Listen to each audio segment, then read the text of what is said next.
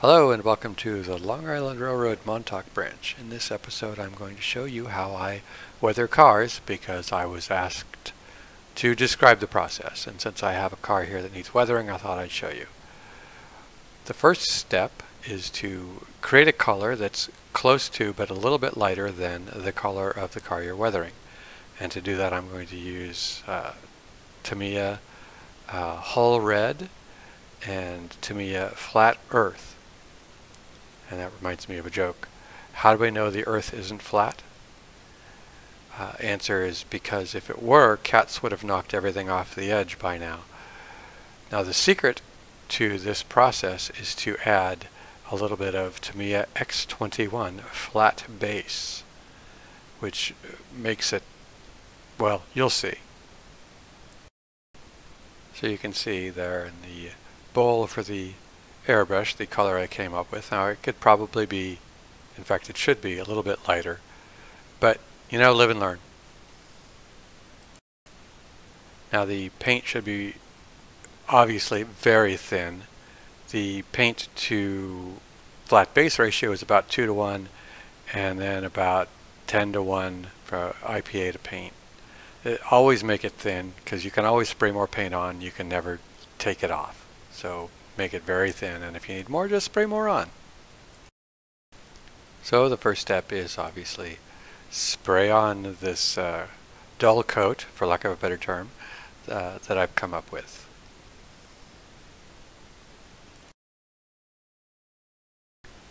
And here's what it looks like when we're done.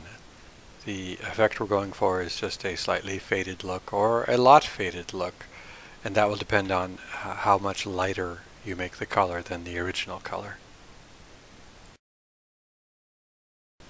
The next step is to seal the base coat.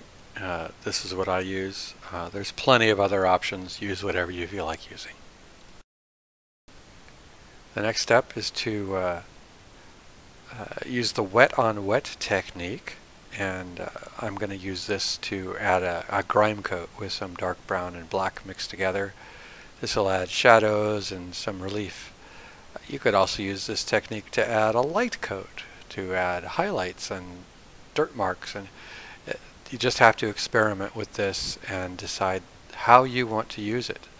It can be used any number of ways.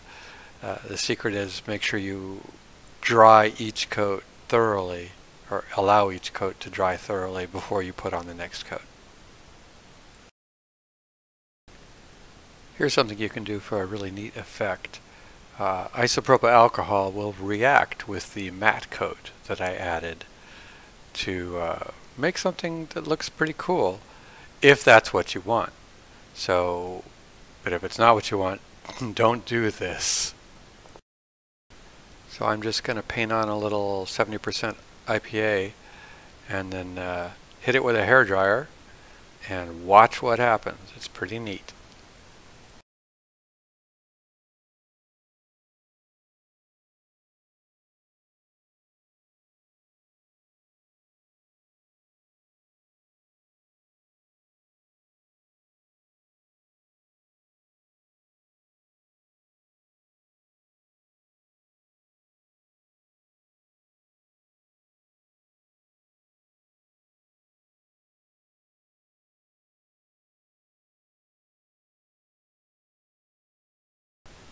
And the next thing I'd like to do is to put on a bunch of weathering powders. These are Tamiya weathering powders, which I really like.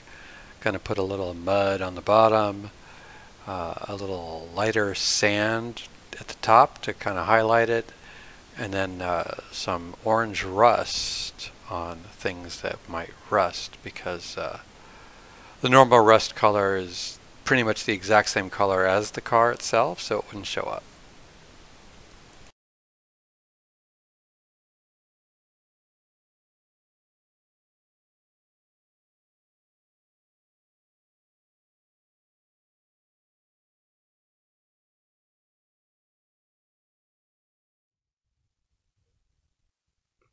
Are you going to help? You're kind of in the way. Please stop rubbing on the camera. All right, thank you. Paint. Now we're going to add rust with normal everyday craft paint applied with a sponge and put it on in layers. We're going to start with a layer of burnt sienna, and we're going to follow that up with a layer of burnt umber.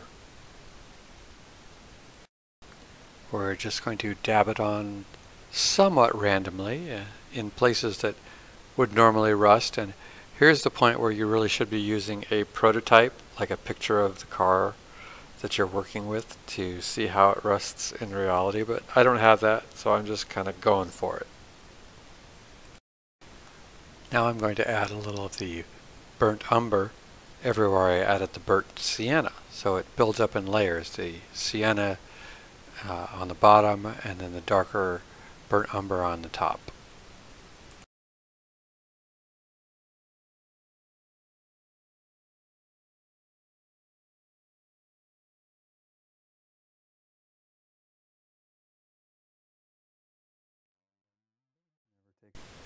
Now we're going to add some rust streaks by using oil-based burnt umber. It absolutely has to be oil-based. Dabbing it on in spots where the rust is likely to streak, and then letting it dry for several hours, and then taking some thinner and using the brush streaking it down the side of the car.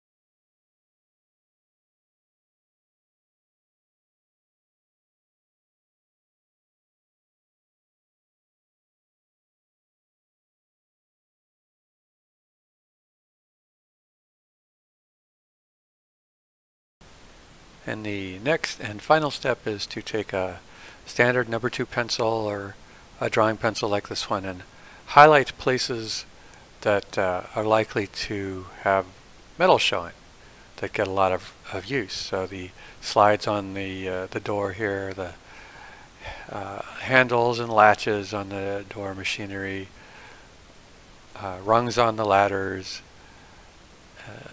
the brake wheel where you put your hands, and the railings up on top of the walkways, places like that.